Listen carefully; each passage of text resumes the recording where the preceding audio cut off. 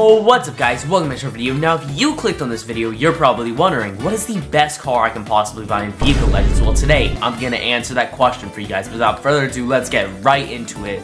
Alright, now our first car on this list is gonna be the Koenigsegg Jesko. Now if you're anything like me, you probably love this hypercar, it's probably one of your favorites. Now if we go ahead and look around it, it's got all opening parts, an opening front, opening doors that go up, and an opening engine bay. And if we look in the engine, it's very detailed. Same with the rest of the model, including the interior. So, to start, that makes this car great. It's a great model.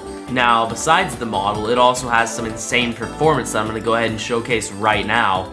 Alright, and we are on the highway race. We're going to go ahead and see what this car's top speed is and how fast it can complete this race. So, let's go ahead and get up to top speed real quick. So, as you can see, we're like easily getting over 300, obviously. So, right here, we're going to go head over it.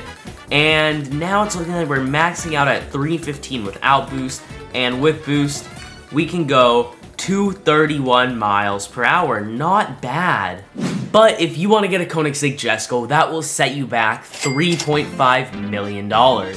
Alright, our next car on this list is going to be the Apollo IE. Now, some people might argue this looks even better than the Koenigsegg Jesko. I mean, it does look pretty phenomenal, but that is up to you to decide which one looks better. But we do need to test the performance, so let's go ahead and see what the top speed is on this car.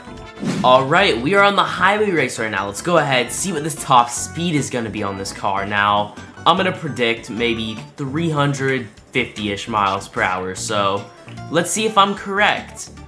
Alright, without boost, we actually only go 292, okay. With boost, we can reach 301. Okay, so I was a bit off about the top speed, but I believe this car is made for the track, not top speed, so do a time lapse of me doing the circuit race with it.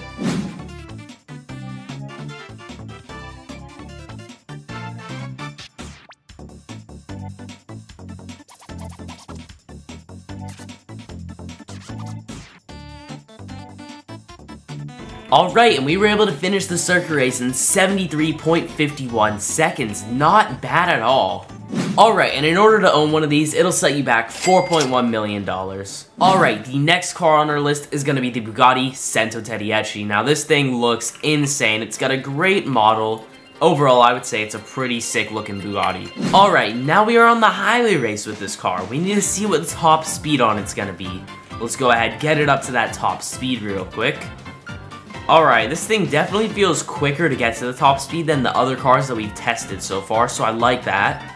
Looks like it's going to be 248 without boost, and with boost, 261. Okay, that is actually really impressive, wow.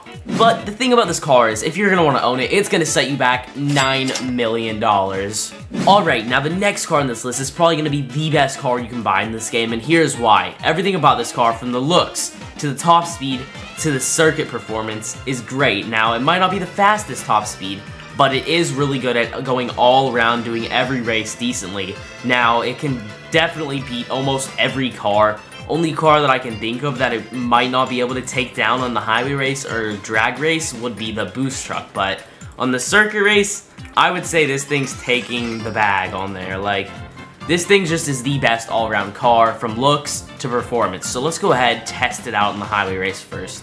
Alright, and we are on the highway race. Let's go ahead and see what the top speed on this car is. Now, I've had this car for a while, but I, for some reason, can't remember the top speed right now, so I think it might be around 400-ish. I don't know, though. So without boost, 361.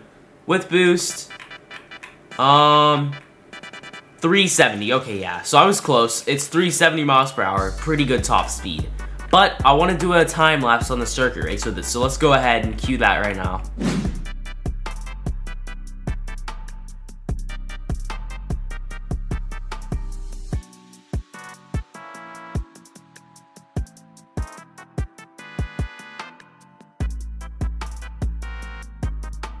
Alright, and we finished in 78 seconds. Now, I did make like 2 small errors while racing, so I think I could have probably gotten under 70 seconds if I didn't make those errors. So, this car is definitely pretty good at the circuit, but it was a user manual error. I don't know. I guess that's what happened with it.